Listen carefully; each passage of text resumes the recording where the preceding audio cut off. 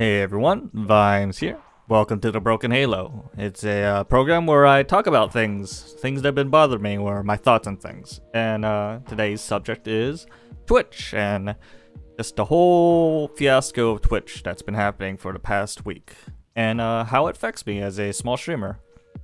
So let's start from the top, the most important thing. The new sub revenue split. Basically, if you don't know, the rundown is that the top streamers on Twitch typically could get a 70-30 split for sub revenue, while most everybody else gets a 50-50 split. And Twitch is taking that away and moving everybody to a 50-50 split for sub revenue. That's the long and short of it. Now, first things first, this doesn't really affect me directly. Like, I'm never gonna make that money. I'll never see that money in that time frame. But what gets me is that what gets me about that is that they were talking about how these larger streamers that are affected, the people that are affected, they can make that up by rolling more ads. Because they upped their ad incentive up to 55% for all the ads that are run on the channel. Now I'll tell you right now, ads are a pain in the butt. Like, they are the death of me right now.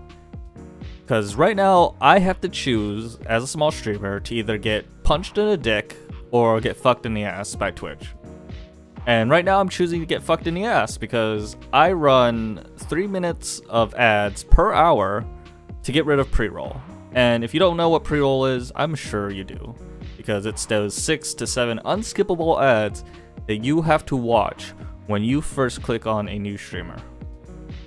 And I don't know if everybody knows this, but you can get rid of them, but you have to roll ads during your stream. And so as a small streamer, I need people to watch me. Like, the biggest thing that could help my growth is eyes on me. And pre-roll ads destroy that. Like, nobody's gonna watch me if they had to sit through 6 or 7 ads. And so I choose to run ads during my stream in the hopes that if they stick around and they click on me and they stick around, I can charm them enough, I can entertain them enough in order so that they can keep watching me even during the ads during the stream.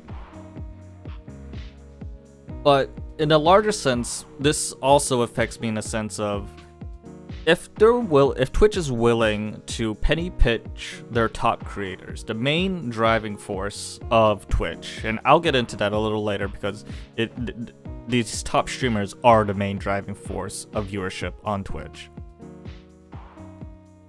Combine that with the fact that, if they're willing to go after these large streamers, and also they also brought up this fucking point about how streaming costs a lot of fucking money, you know, or you know, this infrastructure costs a lot of fucking money. It's like $200 per 100 CCUs or some bullshit like that.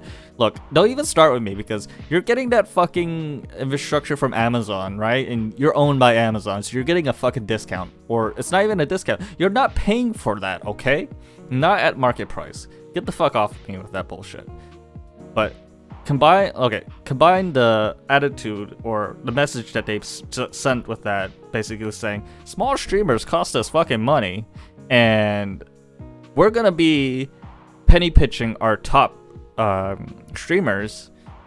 The only logical path I see with this is the fact that when Twitch wants to get more money, they're gonna be looking at my stream, right? And how they're gonna do that? They're gonna be adding more fucking ads to my stream by incentivizing, quote unquote, adding more ads so that I can get rid of pre-roll. Because I'm pretty sure Twitch is not stupid enough to think that pre-rolls don't kill streamers, but they leave it there because they rightfully assume that most streamers don't know that if you run a certain amount of ad density, you can get rid of pre-roll. So they're going to be just upping the minutes in which I have to add to my stream for ads.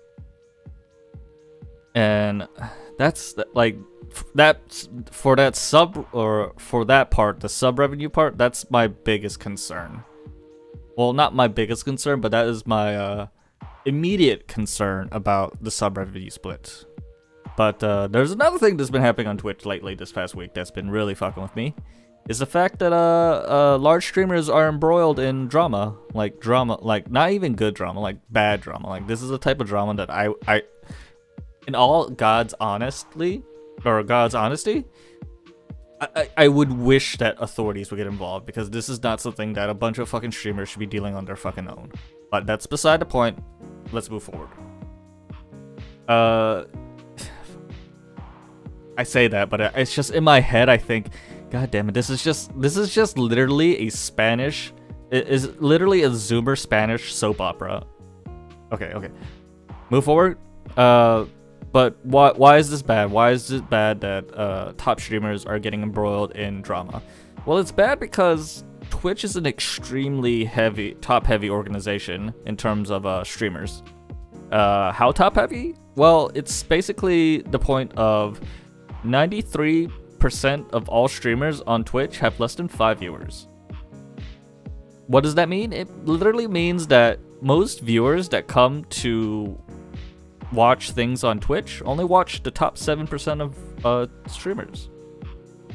And that's, in my opinion, incredibly bad, because that means that it's a top-heavy organization, and top-heavy organizations have a tendency that if someone from the top goes away, or a good portion of the top goes away, the whole thing comes crumbling down. Like, let's take for instance the current drama that's happening and the parties involved. So you got people like XQC, Trainwrecks, Hassan, Miskiff. These guys represent, for the month of August, a combined viewership of concurrent viewers in the month of August, 171,340 concurrent viewers in the month of August. Now, in that same month, Twitch as an entire website had a concurrent viewership of 2,618,840 concurrent viewers in the month of August. You can look this. I got all these numbers off Twitch tracker. So if you want to check on that, you can go check on that. Now, if you were to break this down even further, that means that Twitch, or these 4 streamers, represent 6.5% of all concurrent viewership during the month of August. That is insane. Twitch is the largest streaming platform on the planet, and these 4 people represent 6.5% of that. It is mind-boggling how many people these streamers represent. And why does this matter? Well, the first point of why this matters is because if we take the previous thing of sub-revenue cuts, this means that larger streamers are very, very, very incentivized to leave. I mean, you gotta think, YouTube is offering 30 or 70-30 for everything on their thing besides the shorts, I think. And YouTube gaming is, or not YouTube, but Facebook gaming is gonna be offering lots of money. I mean, we've already seen it. These 2 companies are out in the dark forest waiting for any fucking streamer's Twitch contract to come up and fucking shoot them with a big load of fucking money. And they're not looking for onesies or twosies either. They're looking for groups. They're looking for, communities to snipe away, to poach away. And, you might think like, oh, we could just replace them. We can replace 1 or 2 people. Sure. That's fine. Yeah, we can do that. I mean, we saw that with Shroud. We saw that with Ninja. These 2 guys moved the mixer for a year or so, and their viewership either stick with them or, for the most part, stayed on Twitch. But what happens if like a group of 5 and a group of 5 more follow them because they were cool with those guys? We already see with the drama involved that the tippy top of Twitch in terms of streamers are highly interconnected. They collab off each other. They work off each other. That's how they are able to grow to these monumental sub or viewer counts. And so once one group leaves, it's not too far of a stretch to think that other groups will leave with them because they want to interact with each other, right? The top streamers on Twitch are not gameplay streamers. They're fucking lifestyle streamers. There are people that get involved in drama. They entertain the viewers by being entertaining with each other, that type of thing. And how does that affect Twitch? And how does that affect me? Well, basically, if these large streamers just fucking leave, then Twitch becomes smaller. And if Twitch becomes smaller, that means advertisers are not going to be paying them or paying Twitch more money. They're going to be paying Twitch less money because there's less people to watch or less people to watch their advertising. And so if less people or if Twitch has less money or getting less money for advertisers and they are currently actively pushing for advertising as their main source of revenue, that means I need to get more ads on my fucking stream. Because that's what's gonna fucking happen. They're gonna be push more ads onto my stream. And that's gonna be even worse because let's say even if these large streamers go and somehow these viewers are super loyal to Twitch and they want to stay on Twitch and they're gonna try to find new streamers to watch, right? Well, what happens if these guys, hypothetically, we take a person and be like, damn, my favorite streamer just fucking left. I'm gonna pick 10 streamers to watch right now and see if I can find one to watch. Odds are, these 10 streamers, like small-time streamers, they're gonna have pre-rolls up. Either because they don't know how to change it or whatever, you know? So, you're asking a viewer to sit through 70 to 60 fucking ads in order to watch a new streamer. That's not fucking happening. That is an unrealistic expectation to place upon a viewer. The path of least resistance is that they just follow their fucking streamer that they liked before.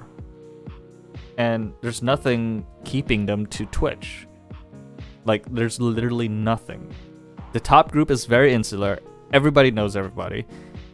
The viewers probably know, or the viewers are very interchangeable between these communities.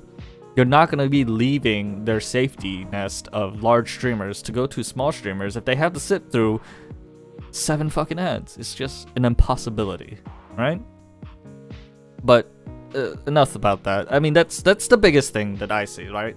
You combine the new ad revenue cut, you combine the top heaviness of Twitch, and you have a recipe for disaster, in my opinion. At least that's the way I see it. And let me get to my conclusions on all this and why I feel this way. I mean, as a small streamer, it's taking me 2 years to get to the point where I'm at, and the point where I'm at is like 6 concurrent viewers a stream.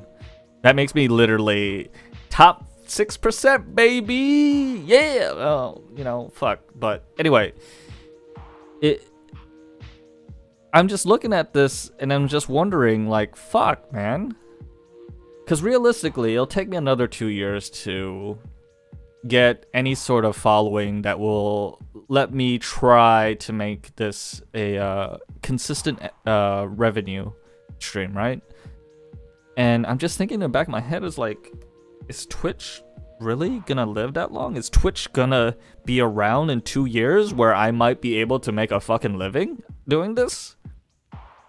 And I don't know, like, in my head with the past week that's been happening or happened, like, I don't know if that's the case. I have a very difficult time trying to envision that future. And as a small streamer, I need that stability. I need to know that, hey, this fucking platform's gonna be here, right?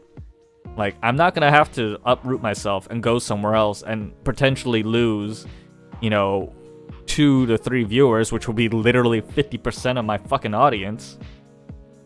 But that's the risk I have to take. And it's like, I'm thinking in my head, like,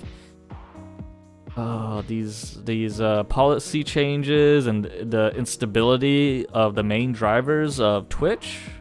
Like, I don't know if Twitch is the place where I need to be anymore. But I mean, that's just me ranting. That's just me thinking. And it's like, I don't know if I'm overthinking this, and it's all just, you know, I'm just being a little paranoid. But it's like, I don't think I am being paranoid.